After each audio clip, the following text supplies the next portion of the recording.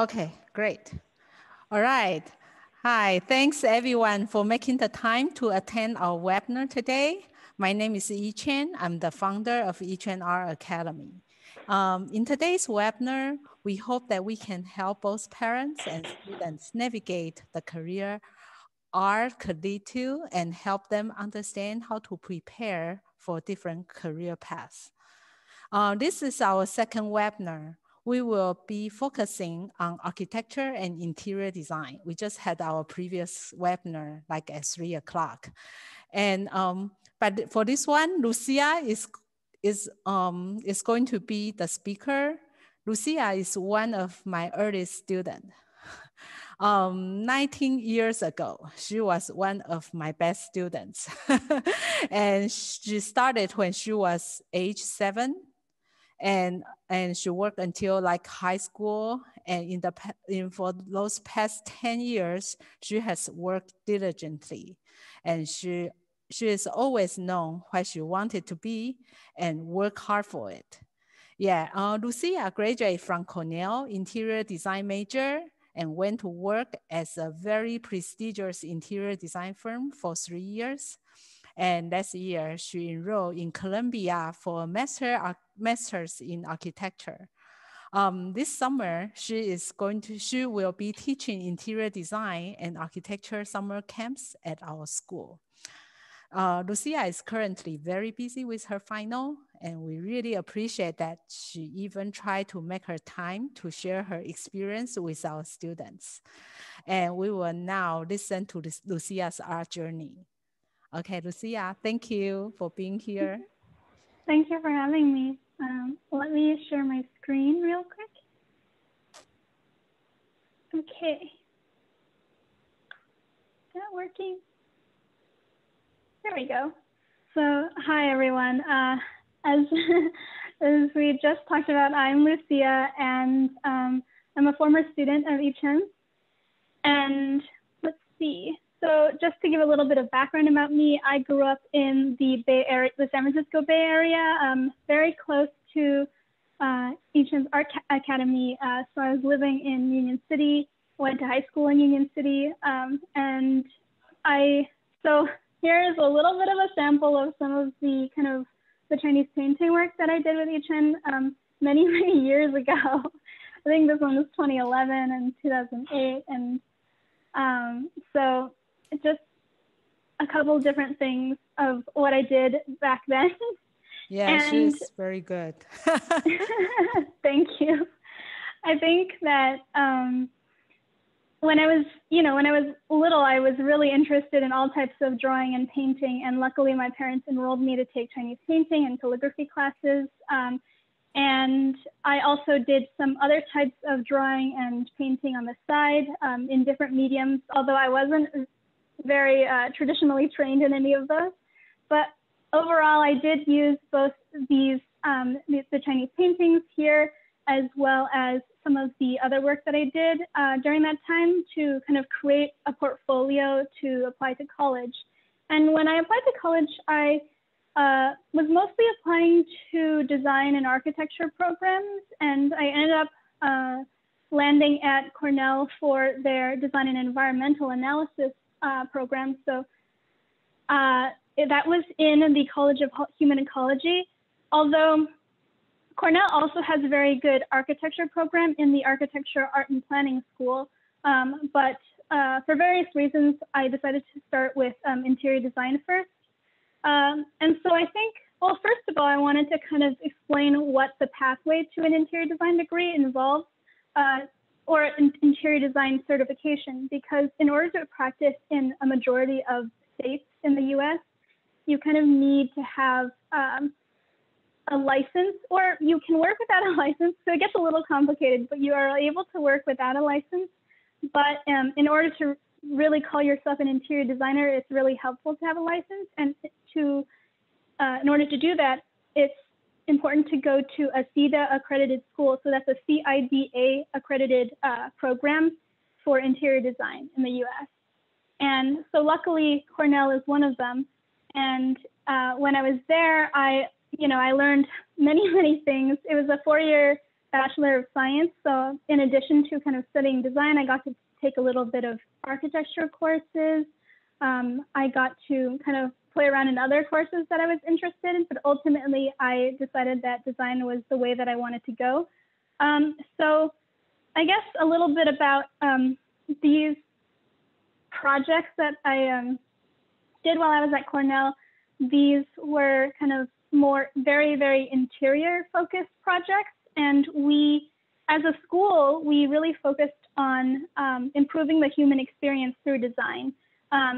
And we stressed kind of the science and the psychology behind design as well, looking at things like ergonomics, whether or not, for example, the chair that you are sitting on is comfortable or not and fits well for the human body. We looked at things like human-environment relations, kind of better understanding how the environment that like the built environment especially, kind of impacts human well-being as well as kind of psychology a little bit. And then we also looked at things like design strategy and user experience, but all focused on kind of how the built environment can really make a better experience for people. And so I think that's one of the things that Cornell's program is really good at doing, thinking about design strategy and kind of integrating research. Other interior design programs, there's so many very good ones, but some of them are also probably like more focused on kind of the maybe artistic side of interior design. And so I think that it's just something to keep in mind when you are applying to an interior design program, to think about what type of kind of focus you want for your experience. And even now, as I talk about Cornell, they've changed their program a little bit since I went there. So we, initially we learned about design more generally, and then we got into drawing actual spaces. So for example, this project was one that I did in my senior year, and we were looking at adaptive reuse of an existing building. And sometimes in our classes, we get told, you have to design a retail space or a jewelry store or a health center or something else. And so that's kind of how they present the projects to us.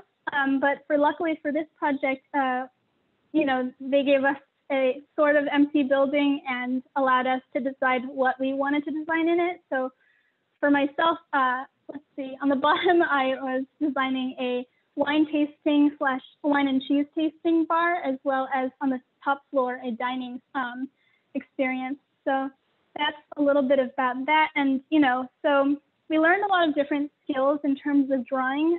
We learned how to draw by hand in the beginning, especially how to draft by hand, although nobody really does that anymore in the industry, but it's still a very, very good skill to have. And then over time, we learned different softwares, and we learned about how to draw things like floor plans, sections, elevations, all of these different types of technical drawings. And so, for example, this one is showing kind of elevation and then more construction detailing for how, for example, something in the interior space could be put together. Let's see. And this was another project that I did in my senior year where we got to do a little bit more model making. And I think, yes, so really in terms of interior design, during the summers, I got to do a variety of things. And I think that even though that this is very interior focused, there are different types of internships that you could take while you are a student. Some of my friends have done, more UX related stuff. Some people have gone in and done some of my fellow student, fellow classmates went and started doing more strategic consulting type positions, et cetera, et cetera. So even though it is a very specific degree in some senses, you can go down a lot of different paths with it. For my experience in terms of working, my first summer, I was a research assistant and a design assistant, kind of helping with a professor. And so I think the nice thing about being at a school that does have a decent amount of research being done is that you can kind of, work with professors, and that's a really fun experience, as well as a very rewarding experience. And For the next summer, I was an intern at the school itself, kind of helping with things like rendering, using 3ds Max and V-Ray, so 2 different programs to kind of generate renderings. And then for my final summer, between my junior and senior year, I interned at an interior architecture firm in Austin, Texas, so quite far away. But the reason that I found it was because an alumni of our program worked there and decided to, reach out to Cornell and our program and ask if there are any students interested in interning. And so it was really helpful to kind of have that other alumni working at the firm. Let's see, what do I want to talk about? Well, I think at the firm itself in the internship, I got to do a variety of different things. So because it was a very small kind of company, it was an 18-person office, I believe, and they only had 2 offices. I got to do a little bit of everything from not only things related to interior design, but also kind of administrative work. I helped with the materials library, and then, when projects really needed extra help, I was the only intern that summer, so I got to kind of help out with a little bit of everything. And so I definitely recommend doing an internship at an interiors office if you decide that that's kind of what you want to do for your career. I think that at a larger firm, for example, when I graduated, I worked at a larger firm, and their internships are, more structured. They have more of a larger internship program. So for example, at Gensler, the firm that I worked at after I graduated, you do an intern project for 1 day a week, basically your own design project. And then on other days, you tend to help with project work around the office. So I think one thing to keep in mind in terms of getting internships is that it's really helpful to gain all kinds of software skills. So most firms doing interior designs today will be looking for Revit. And even though not all schools teach Revit, I think that no matter what, you should probably try to learn how to use the software on the side. I had to learn it on the side as well, because at my school, we mostly did AutoCAD, SketchUp, and then we also learned the Adobe Creative Suite, which I also recommend for anyone anyway, because especially when you're applying to school, I think that, so when I applied to Cornell, I didn't know any of the Adobe Creative Suite programs. And so I kind of had to manually kind of edit my photos in a weird, it was some random software, I don't remember what, but I would say that even if you're just looking to apply to a school, I would recommend learning some of the Adobe programs in order to better put together your portfolio prior to applying. And then something that I had mentioned earlier was that the place that I had interned at had some alumni kind of there already.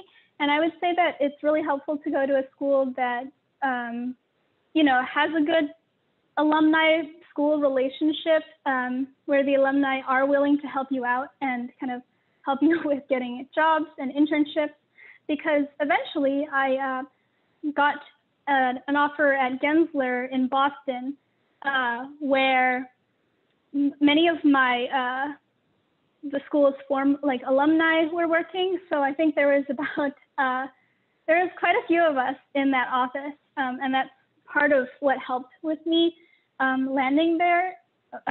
So let's see, it's typically when you do apply for a design position, you will need a resume, and something to keep in mind is that the resume is not going to be the simple business resume that you typically find, but that you want to see something that looks more like a design resume. And I'm happy to kind of share screen and show my resume if anyone's interested in what a design resume looks like, but you'll learn that down the line. And you'll also need a cover letter, so it's important to learn how to write cover letters, and a portfolio, both a smaller portfolio that's around 5 megabytes usually, that you can show and share some work samples, as well as a larger portfolio for interviews. And, you know, the work that you'll put in this portfolio is not always going to be the same as the work that you put in your college portfolio, but it will come from those studios that you do when you're in school. And sometimes, though, it is nice to put a little bit of artwork in your portfolio, even if you're mainly focused on interior design, because companies do like to see that you have a variety of skills. So sometimes I still put some of my art in my portfolio, even when I am applying for jobs. And so at Gensler, I think I was really lucky in that I got to learn how to do a lot of different things. This was one of the first projects that I worked on. It was called Rock Point Group, and it's a small office in the downtown Boston area. And the nice thing about being able to work on these smaller projects is that you get a smaller team, and therefore, as a younger designer, you get to do a little bit of everything. So I worked with so during that time, I typically would work with senior designers, preparing presentations with them, but then eventually we would also have to draw a lot of construction documents and do construction administration, which actually, even though we focus in school mostly on the beginning parts of projects, like the schematic design and the design development phases of the project, when you do work in the field, you're going to spend a lot of time probably drawing construction documents and doing construction administration, because that usually takes longer than the design process. So I think something that maybe people don't always realize when they are going into design, and I heard this from some of my interior design friends, is that, you know, they don't really enjoy the drawing construction documents. So for example, you know, we would draw plans and elevations and all these types of things, but we would also draw things like details. So this, for example, is a detail of, I think, one of these doors. And these are some other little details that we kind of also had to draw. And so it's just important to keep in mind that in addition to some of the more, I think, what people traditionally think of as fun, we also have to do a lot of technical work. And personally, I do find the technical work very, very interesting, and I love drawing construction details. But it's just something to keep in mind. Some interior designers go on and mostly focus on things like furniture. And some interior designers, as they become more senior in the company, they will really not do many of the construction details, and they'll really just focus on kind of the beginning parts of the project where you come up with big design ideas, and they do a lot of presentations and things like that. So there are many different paths to go down once you enter the workforce, essentially. And I think that especially in a larger office, you do tend to kind of go down a certain path, because I had design directors who would never do drawings, and then I had, and then there were project architects who are the more technical roles, and they would always have to lead the construction documents and the construction administration parts of the project. In a smaller firm, and some people do go and do smaller firms, or do go and create their own smaller firms, for instance, and become very entrepreneurial, you will probably have to do a little bit of everything. So let's see, I think, so these are just some of the other projects with finished photography that I had worked on. And so I think, let's see, I wanted to talk about how, when I was working in Boston, I had a really good work-life balance. And I think that's because it's Boston. I've heard that in New York City, perhaps you might have less of a work-life balance, but so I think that the interior design and architectural professions in general, they don't have, I think you do have to work hard a lot of the time. And, you know, that's one of the things associated with the field. Yeah, but in general, I think that, you know, it does depend on the city that you work in. And typically in bigger cities that where you work, you may have to end up working longer hours, and that's just part of it. So in terms of getting an interior design license, what you have to do eventually is after you graduate from a CETA accredited program, you will work for a couple of years and study for your NCIDQ, which is the main exam to get licensed as an interior designer in the US.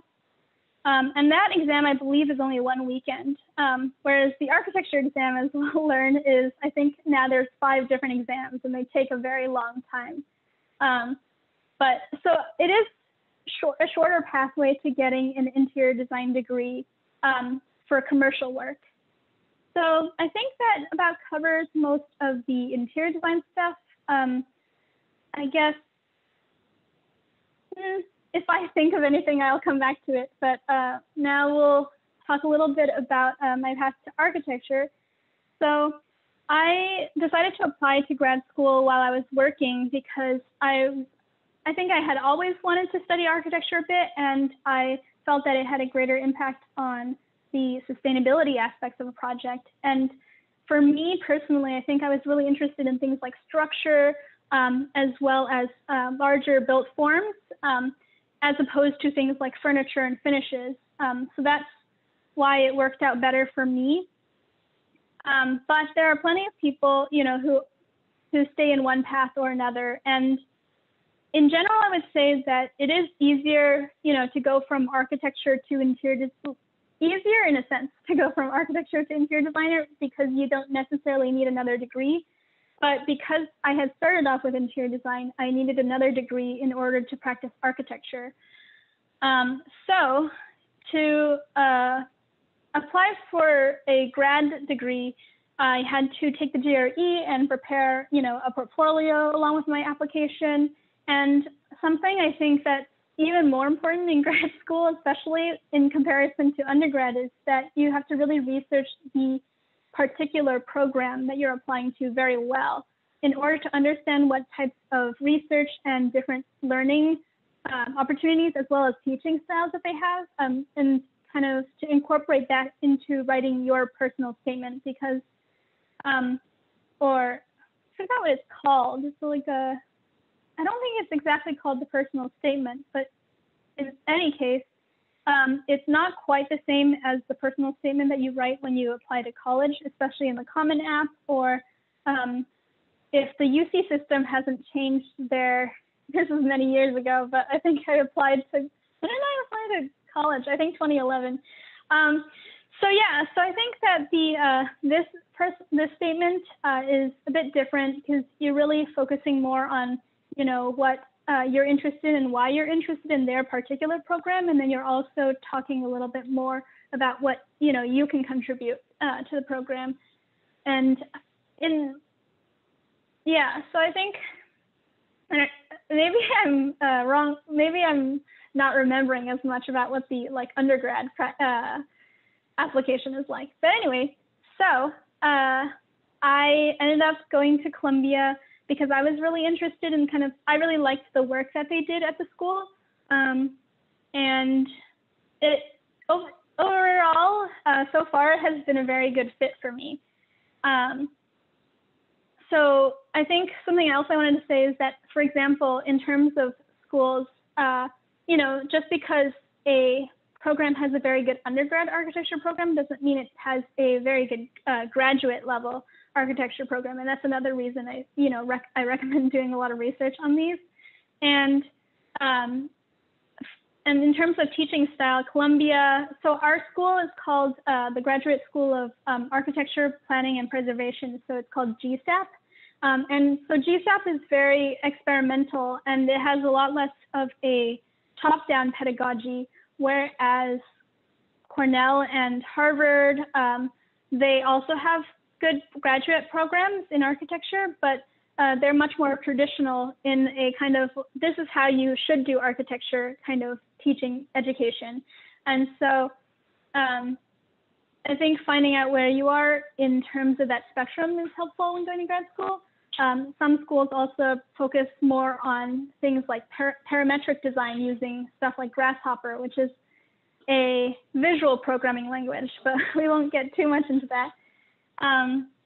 And other programs focus more on model making, and some are really focused on materials and mock-ups, etc. But Columbia GSAP is very, very focused on digital drawing skills. Although we do have a small making studio, and we do spend some time on model making. So I think that these were just some examples of some of the work that I've done. This was designing a school in the East Village. And so this was also an adaptive reuse project where we had to kind of take an existing school building and, you know, put our own twist, reuse parts of it, and then put our own twist to it. And so for this project in particular, you know, these were some of the study models that I was doing to kind of explain my concept behind the school. And I was looking at this idea of a scissor stair. And so we, you know, some of these models I got to make in our wood shop, and so there are some slightly dangerous tools that you have to learn how to use in order to make them. Others, you know, you can cut by hand on your own. And so because our school is very, very focused on drawing, and also because of the pandemic that happened in the middle of my second semester, we transitioned mainly to doing a lot more drawings. So this is one example of a type of drawing. It's called a section perspective, where you cut through the building and kind of look in. And then plan drawings, similar to my undergrad, but now focusing also on kind of the exterior details too. And then we also had to learn how to do perspective drawings. And even though a lot of these can be software generated, so these drawings were done in a variety of software. For instance, most of these were done in Rhino to begin with, and in Rhino, which is often used in most architecture schools, even though you can model stuff in it and do 3D. We also had to do two-dimensional drawings as well. And so this used a combination of Rhino as well as Illustrator and then Photoshop on top of it. So really using a larger suite of skills in order to make the drawings. And so these also were, you know, started in Rhino and then eventually taken to another program for post-processing. So this was a project I did in my first year that was for an architectural drawing course. And so here we took an existing building that was, you know, already built by a famous architect. And this is House NA by Sue Fujimoto. And kind of putting our own spin to representing ideas. So I think that Columbia in general really makes you think about the drawings itself in the sense that they say that drawing is an argument, and, you know, to be very, very deliberate about the drawings that you make. And so this was a model that I did also that first year, which was laser cut and then kind of using acrylic and other materials and kind of piecing it together to show a concept behind the building. And so I think that, let's see, it's nice. It's been really nice going to Columbia because they really make us think about the argument behind our projects.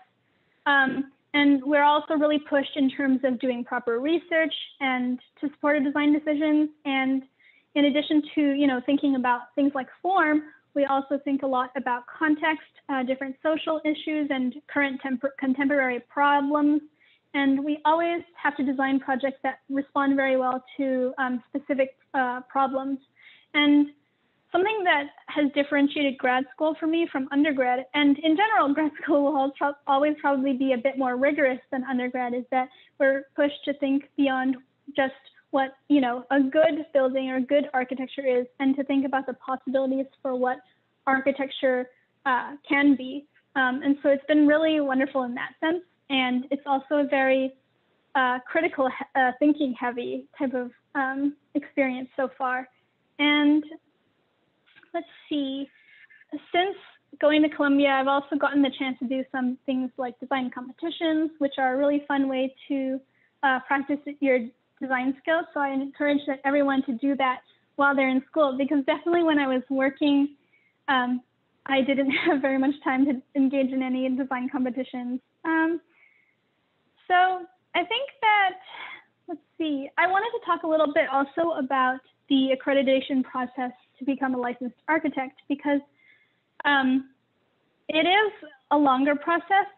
And if you start your architecture degree from when you're an undergrad, what is it called? I think it's the NAAB accredited architecture programs in the US for undergrads are typically 5 years. So just know that you would be going to school for an extra year in comparison to many other programs.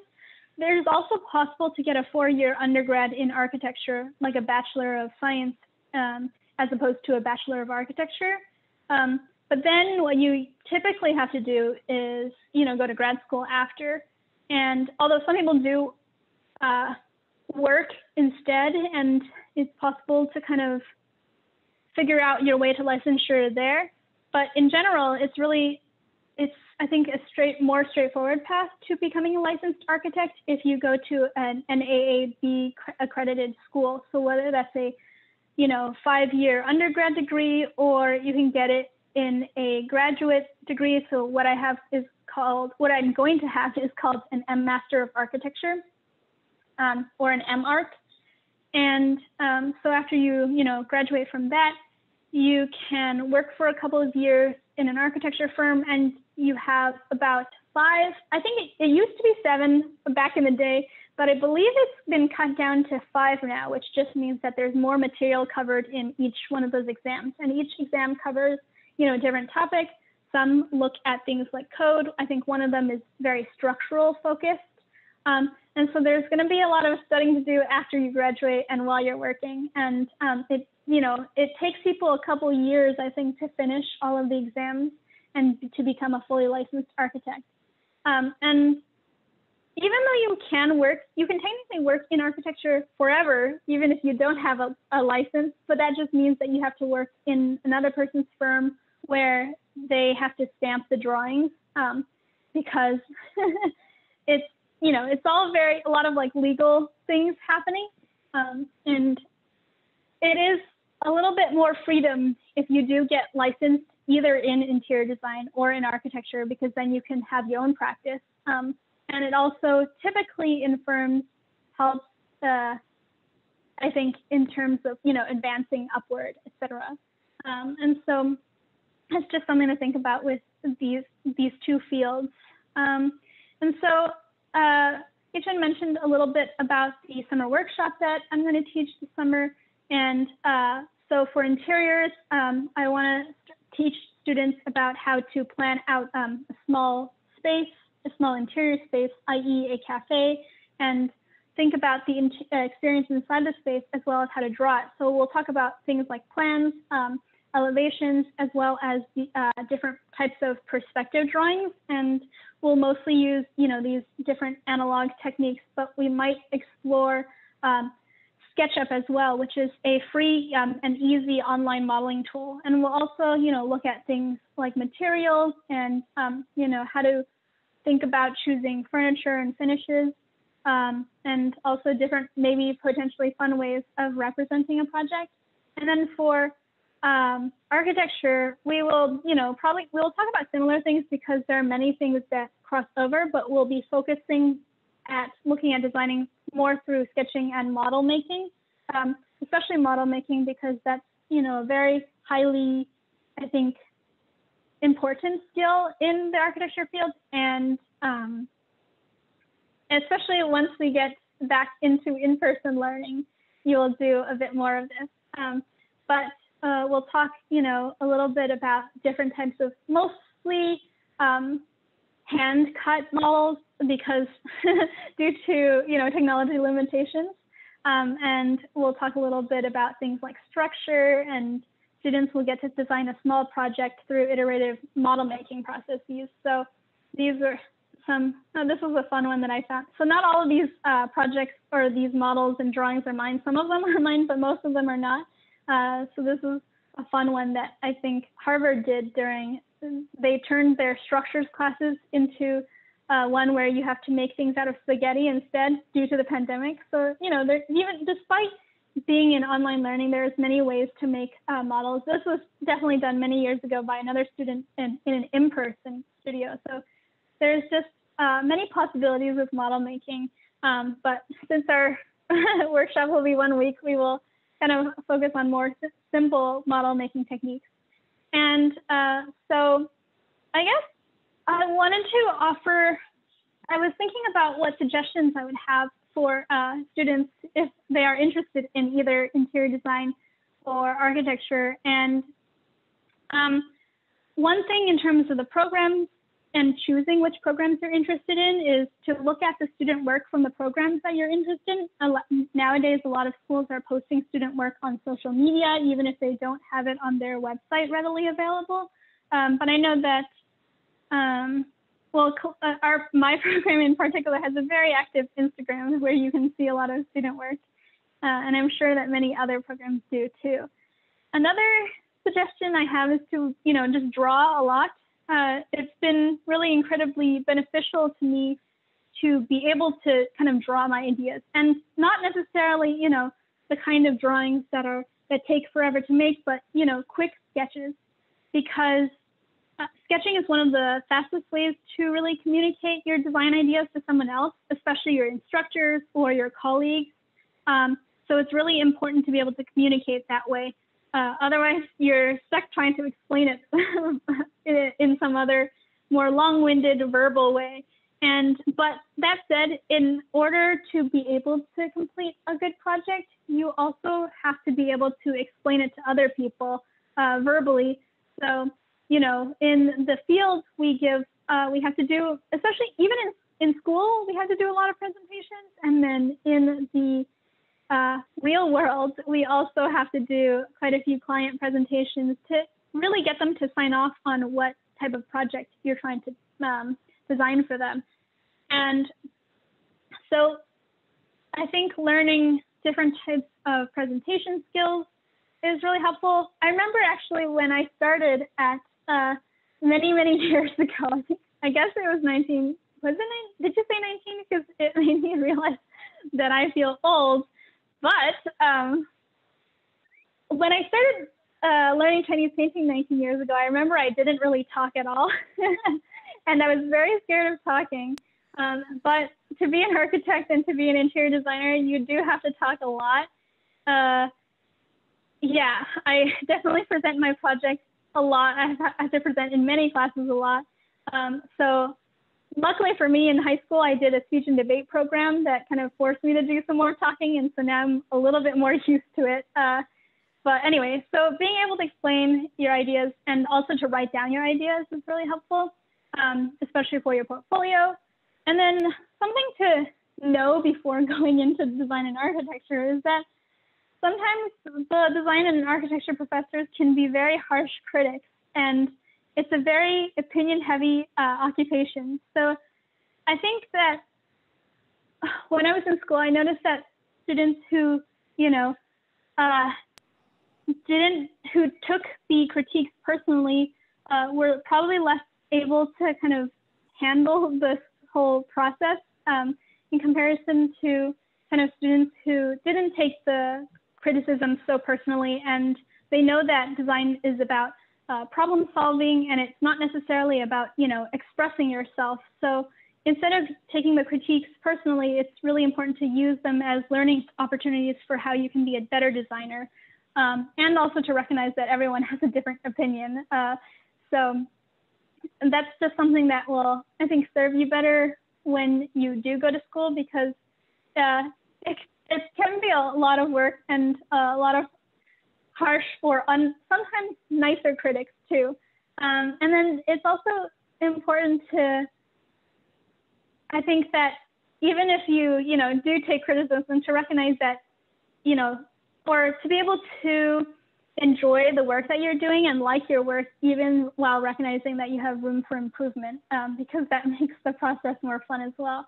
And then lastly, I was thinking about some advice I would give to students now is that a lot of students in the design world are procrastinators.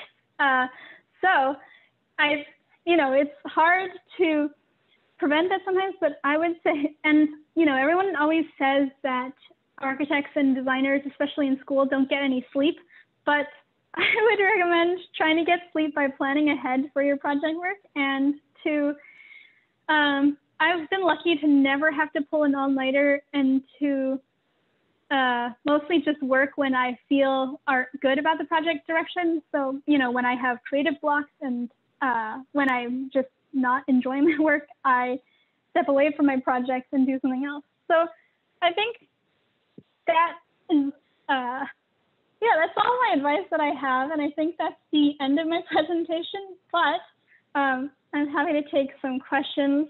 And I noticed there's a Q&A coming up. Should I start with the Q&A or? Yes, Lucia. Yeah, that's fine. Yeah, just like before you start with Q&A, this is the first time that I hear you talk so much. Yeah, Lucia is really, really good. That she is, and she is always very punctual. And then each time when I write her a message or something, she get back to me right away. She doesn't have like procrastinating or something. You are very good at time management, and it's very important to be like in design field. Yeah. Okay. I remember when I was an undergrad, I actually had this rule that I set for myself where I would finish every project 2 days in advance. And even if you are late, you're at least on time, because you can be up to 2 days late on your own deadlines. Yeah. But let's see. I think, okay, I got it. So I'll start with, I think, are you guys answering the question about the art portfolio and the design portfolio, or should I answer it? Yeah, that's fine. Yeah, Lucia, you can answer it. For my interpretation, art portfolio and design portfolio basically is the same. It's just different way that you call it, and it's all portfolio depends on what kind of design portfolio is going to be like more design field, and art portfolio is, we also call it art portfolio, design portfolio. It's just different way of, yeah.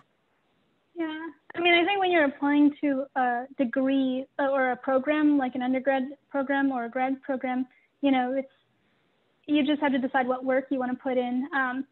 But I call it a design portfolio mostly because I have design work in my portfolio as opposed to art now. And then the second question I see up here is Melody's asking, how is math involved in the work that I do? And I would say that even if it's not always, well, one, you have to be able to calculate budget and things like that. But then sometimes, we have to do different types of calculations related to geometry, etc. And geometry is really useful, I think, for an architect or a designer. And then other times for structure, especially, even though, we have structural engineers that we, consult for more difficult structural issues, having a very good understanding of, math, physics, structure is always really helpful. Let's see. The next question is, when I applied for Cornell, did I have to submit a portfolio for my major? And the answer is yes. I submitted what I guess we would call an art portfolio, because I only had artwork back then when I was, 17 years old. So yeah, you can just submit, whatever artistic work that you do have. Some programs will ask you to, I think my program, the Cornell program that I went to, nowadays for an application, instead of submitting a portfolio, you have to complete like a design challenge. That way, they're kind of asking students like the same thing, and every student has to submit their own creative response to the prompt. Let's see. Okay. Interested in architecture. Thank you for sharing your graduate experience in this area. Curious to know what the undergrad experience is like and what preparation he may need to have working toward his interests. I would say that it's, probably similar to interior design in the sense that preparing any type of creative portfolio is very helpful. And I remember when I was touring MIT, when I was looking at grad schools, one of the portfolios for someone who had gotten in the previous year was someone who was a physics major. And I know this isn't about undergrad, but what they did was they found out how to kind of visually express some of their physics concepts instead of, making other types of artwork. So I think that having any creative work in a portfolio is really helpful. And then the undergrad experience, I mean, it's probably similar to the grad experience in the sense that, you have to do a studio class every semester. So that's many hours of work every week, all the time. But it's very fun. And what else? I think that probably one of the difference for an undergrad degree is just that there's more general classes. But I don't think undergrad is completely different from what I'm doing now, but it really just depends on the school that you go to. Yeah, because when Lucia started learning Chinese painting with me, at that time I haven't have our current school, Ichen Art Academy. So we don't have enough, at that time I could not help her that much. And right now we have all our whole program with the drawing, with the painting, and with all kind of art. Yeah, and so just later we can introduce about our summer program. That could be a big help when you are building your portfolio. Yeah. All right. So the next question is, are there any college summer programs that you recommend that is related to interior design or architecture? Well, we are doing one. Well, college summer programs. Let's see. So I think many schools do offer one. I know Cornell offers one to summer students every year. Columbia also offers one to high school students every year.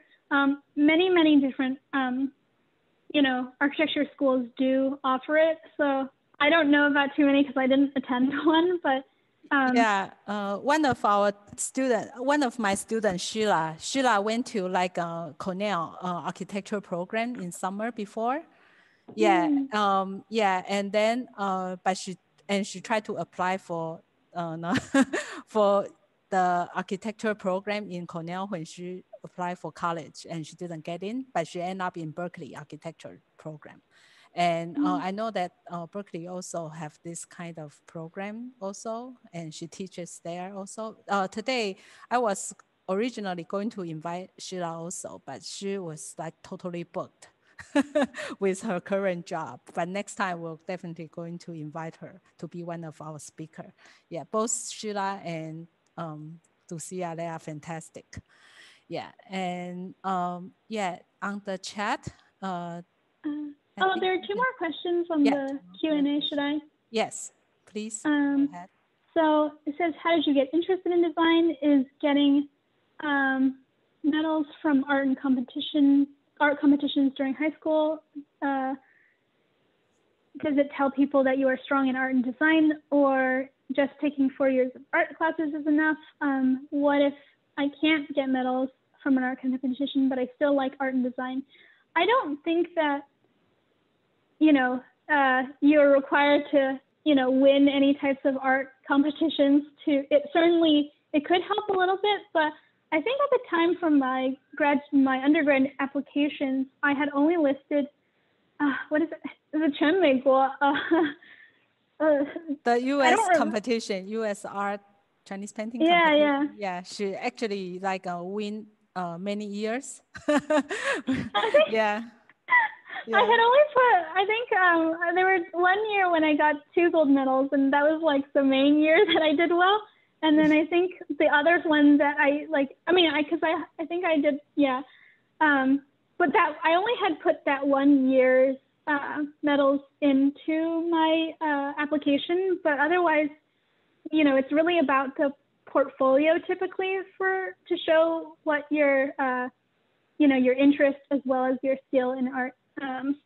So I would say that, even if you don't happen to get specific awards, that no matter what, even your personal artwork or et cetera, is very useful, and whatever you do in terms of the classes and the class work that you've done is going to be really helpful.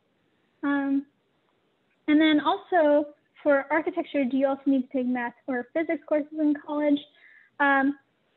So I think it would vary depending on the school, but in order to apply to my grad program, I did need to take a college level math class as well as a college level physics class in order to apply to grad school. So that's something to keep in mind if you decide not to do it in undergrad, but you want to do an architecture degree in grad school. A lot of schools will require physics, an architecture history course, or even 2 architecture history courses before you apply. So there's a couple of prerequisites that vary depending on the school. But I think in Cornell's undergrad architecture program, instead of specifically teaching math and physics, they taught 2 structural courses in which you did a little bit of math and physics. So it's good to have an interest or at least somewhat of a skill for those. And then in the chat, I see one question that says, do you have to learn about materials to use in buildings? And that's true for both architecture and interior design. Right now, I'm actually taking a class called Healthier Building Materials, just because there are a lot of materials that exist in the, in construction world that aren't necessarily healthy for people. So we're learning a lot about, why that is, and just learning about what are better materials. And then in interiors, I would say even more so that you kind of have to know a lot about different materials. A lot of different companies will come to the firm that you're working in and try to sell you on certain materials that they're making. So that's one thing. And then another question is, did you have any specific focuses when submitting an art portfolio for your college portfolio due to a lack of an actual design content? And I would say that I think, for me, I wasn't very focused in my portfolio application. I just put whatever artwork that I did into the portfolio. So I'm sure you could strengthen it by adding in design work and focused architecture work as well. I think, to show them that you are thinking about these types of issues. But even if you only have different types of artwork, I think that's also sufficient to apply, because it worked for me. Let's see. Okay, so what kinds of art did you put in your portfolio? Did you have mainly artistic or more technical pieces? So I wish I could dig up my portfolios, but I don't know where it is. So some of the Chinese painting work that I showed at the beginning of the presentation, I put a lot of that in. And it was, I think, quite a few waterfalls. I think my favorite thing actually was to paint waterfalls, and it's still one of my favorite things to paint when I do paint nowadays. So it was, I guess you could say it's more artistic, but mostly more of the Chinese painting type of work. But, I think that there is a very wide range that you could put into your portfolio when applying. Are there any other questions that I missed? Yeah, if someone wants to ask a question, you can raise your hand, and then I will open it up you can ask a question through voice, audio. Oh, okay, there's one. Yeah, Mary. Yeah. Yes. How about the career for architecture degree? Is it easy to find a job? I think that, let's see. I think that it's not necessarily on the easy side or the hard side, in the sense that it always varies depending on like after the 2008 economic crisis, I know that a lot of people had to stop being architects and go do something else. So, it depends on the economic situation, but in general, everyone that I knew from undergrad got a job eventually, whether it was right upon graduation or right after graduation or a couple months after graduation, everyone was able to find work in interiors and architecture.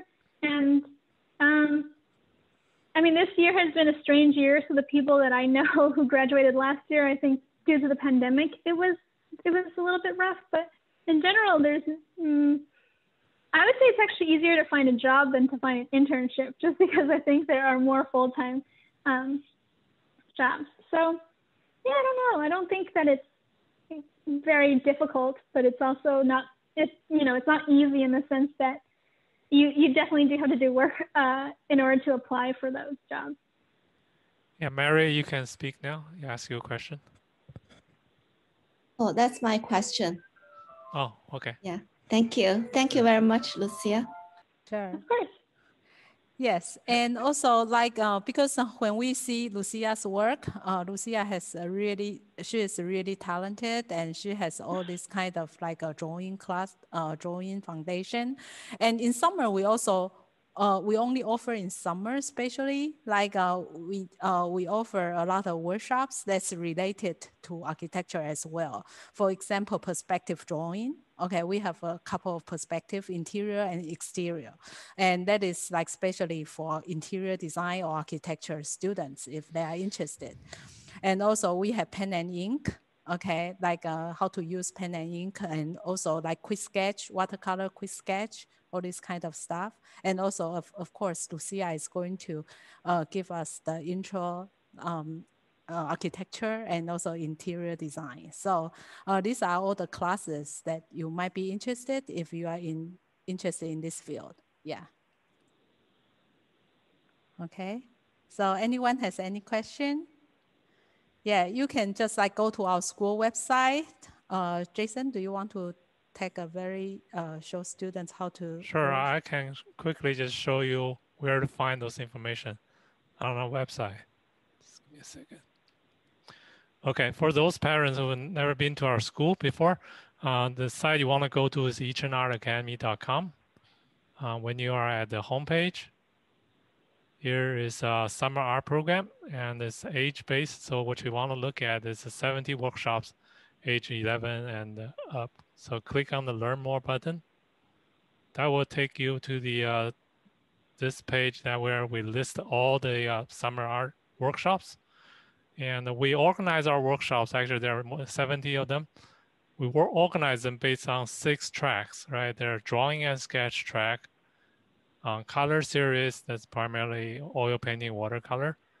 And then we have illustration and digital art, and the art portfolio, and there's a career exploration. Lucia will be teaching this introduction to architecture and introduction to interior design. Right? You can find those information. And if you want to look at a specific topic, subject, or workshop, you can click on this link. That will show you the entire schedule for every week. Actually, for the entire 11 week for during the summer, each week we have multiple workshops, right? There could be morning session, afternoon session, or evening session, right? So yeah, please take a look at that. And if you want interest in a specific track, let's say, actually, in addition to what Ichen mentioned, if you're interested in architecture design, we have 3D modeling class and also digital classes where you can learn all those Adobe, like a Photoshop or Maya for the 3D modeling, right? So yeah, if you're interested in any of those courses, or workshops, you can look at it under that category and look at the time and which week. It's morning or afternoon. And if you want to see students' artwork, click on the Learn More button, and that would take you to the screen where we display last year's, right? The same workshop that's done by students. They are all done online. So yeah, feel free to explore various students' artwork. You can see what kind of things students will be able to do, even for online classes. Right? Okay. Yeah, that's all where to find the information. Okay. Yeah, thank you so much, Lucia. And yeah, thank you. I know that it's your final week and you're very busy. And I really, really appreciate that you come over and share your own experience with our students. Right? Very happy to. Thank you for having me. Thank you, Lucia. So if there's no any question, just like we'll end our section right here. And tomorrow we have 2 more webinars. Like at 3 o'clock, we have a UI UX design. And in the afternoon, like at 5 o'clock, we have fashion design. So if you're interested in any of those 2 fields, you can, you still have enough time to to register for those webinars. All right. Okay. Thank you for everyone to be here. And thank you, Lucia, for being with us. So glad to see you again. Good to All see right. you. Thank you. Okay. All right. Good night. Bye. Good night, everyone. Thank you.